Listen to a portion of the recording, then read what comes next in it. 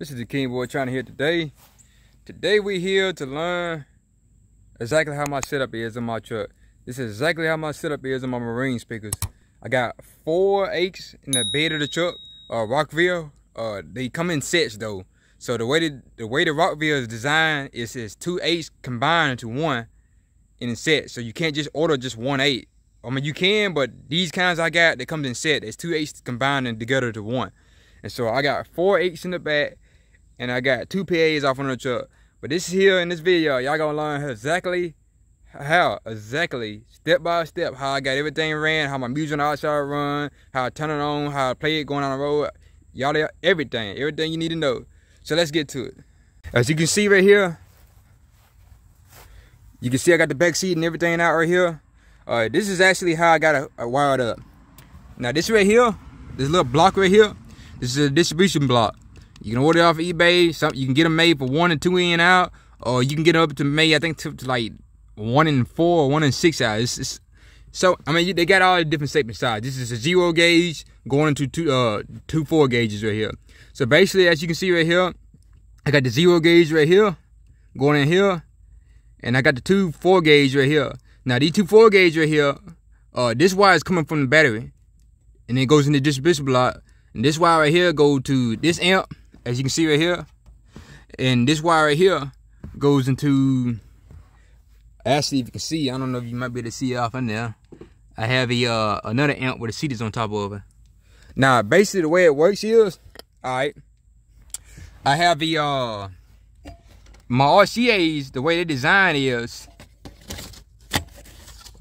I got 2 RCAs. I got one of them running off on the CD player. I got 2 different sets.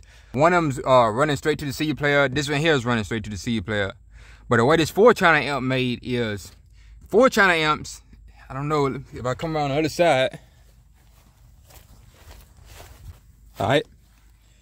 4-channel amps are made, and if you see right here, I can get real close enough to it.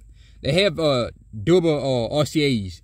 And so they don't just have one input, one output like a monoblock amp do, or Class D amp made. They have 4 set of RCAs. And so what I did, I ordered a kit where, because I only have so many RCA jacks on the back of the CD player, I ordered a kit that runs into, it splits it.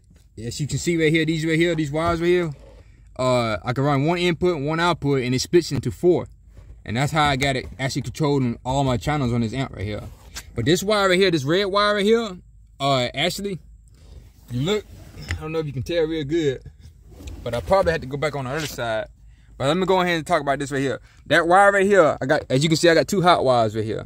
I mean, I need to actually do some, actually tape them together and make it look a little bit more neater, but you normally can see it. I have 2 hot wires right here. One of them run all the way off on the dash, right, off on here, all the way off on here with my finger at, and off on the dash. And as you can see right there, I got 3 switches. One switch will go to my LED light bar. This switch right here goes to my underglow, and this switch right here, as you can see, I got a fuse on this switch right here too, because it pours a lot more power than normal. This switch right here goes to my music. So when I go down the road and I decide, okay, I want to turn my music on, I flip this switch right here, and as you can see right here, my amp is now currently on. And basically the way I got that run is, it's got a wire like that. This little red wire right here is actually, I got it joined in with the hot wire. So this power on one of these red wires at all time. It's joined in with my hot wire. And I got it running all the way from that hot wire right there, because one of these wires got power going to it all the time. And it is going into actually the switch. So when I flip the switch, it's got it sends power to the other wire, comes all the way back, and actually go to the remote switch. One of them is actually a remote switch wire. Now I had it with blue, but I accidentally crimped it or something, pinched it off under the dash, and I had to rerun everything. I kind of just cleaned it up just a little bit better than it was. But one of the wires got power going to it all the time, and it's actually, as I can see, I can tell you better, I can show you.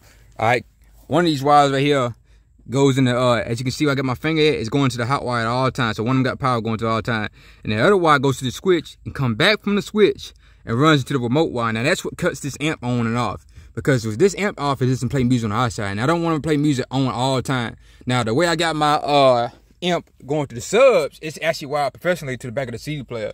And so basically what it does, when I turn the truck on, power goes to the amp automatic to the sub. But since I don't want power going to this right here, because if it was going to this, it'll turn my music on the outside, I have a switch for it. As you can see, I got, you know, cleaned up a little bit.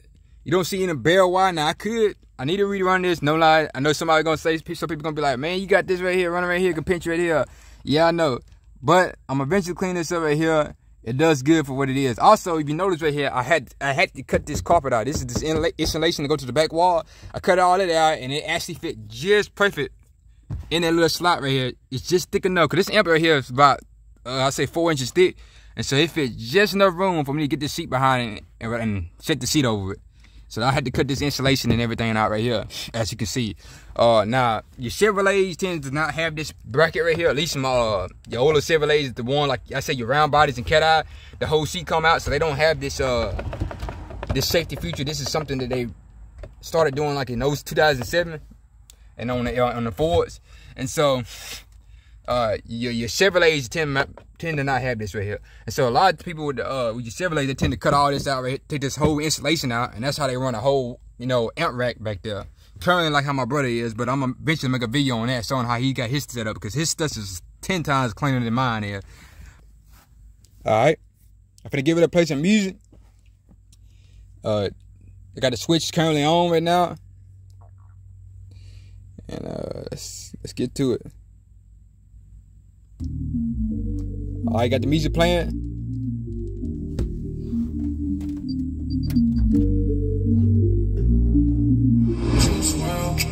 Alright.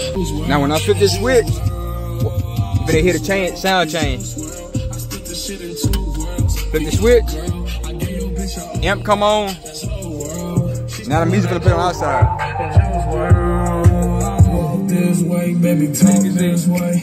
Get this cash, I'ma count this cake. I got the speakers playing on the outside, right here. If I go broke, got the push away, hey, walk the face. Shorty got a pretty mouth, I'ma fuck her face. If I go broke, then it's back pushing away, hey. All I know is get the cash, get the bag, all that. Got a shop on my head, now, let the blast fall back. Flip this switch right here, cut the amp off. As you can see, the power dimming on it. And now the music ain't playing no more. I got a hole in the floor on the other side of the truck. And the hole in the floor, as you can see, goes down here. I got a hole in the floor somewhere up in here. I can't remember exactly. And basically it goes off under the truck. And if I lay on my back, you can see it.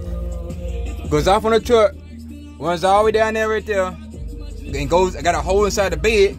Bed right there, it comes out right there.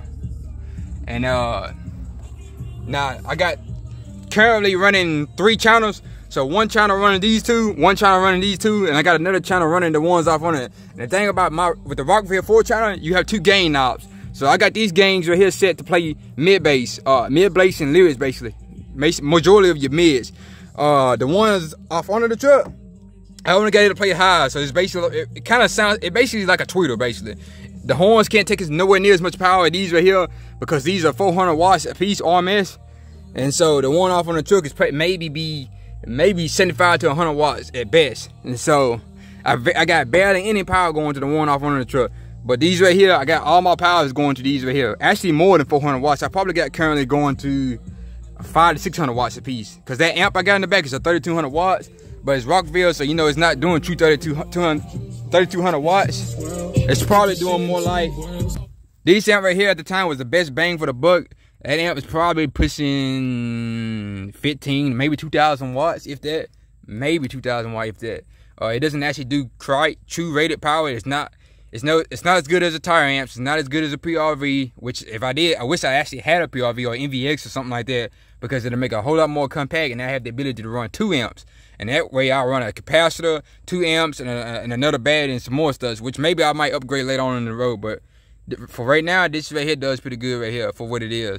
So yeah, that's exactly how I got everything running on my truck, how I got my music set up. If y'all want to copy currently, y'all can text me or text me on my email or text me on my Instagram and anything, and I can tell you exactly how I got mine set up, kind of, you know, help you out, get your own setup, because I'm not really that person where I don't want everybody to be like, oh, I don't want nobody to do it like the way I got it. I want somebody like to find out on their own or whatever. But like me personally, this is the King Boy channel.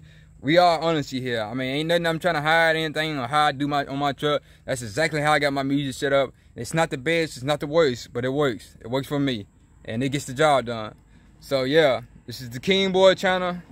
I want you to comment down below what you think about this video, so I do some more tutorials or how-to or step by step, because I got a lot of ideas and stuff that I do on my truck, really, that may help y'all out. But I just want y'all to comment down below and let me know how everything, what all I should do, what all I should post next, because I got a whole lot of ideas and a whole lot more content coming. But that's just one thing that kind of helps me out to get an idea of what y'all want to watch, because I want to entertain y'all. But yeah, this is, like I said, now we hit the 500 mark. We did the giveaway. Now it's time to go on up for the sky now. So it's time to go up, trying to hit the 700 subscribers. It's that right there. The road to 1,000 subscribers, I know it sounds a little far from right now, but I know with y'all staying tuned and subscribing and supporting us and stuff, we can get this all together. So yeah, like, share, subscribe, and yeah, we out. All alone, I'm in my groove. They say I'm antisocial, you been lied to.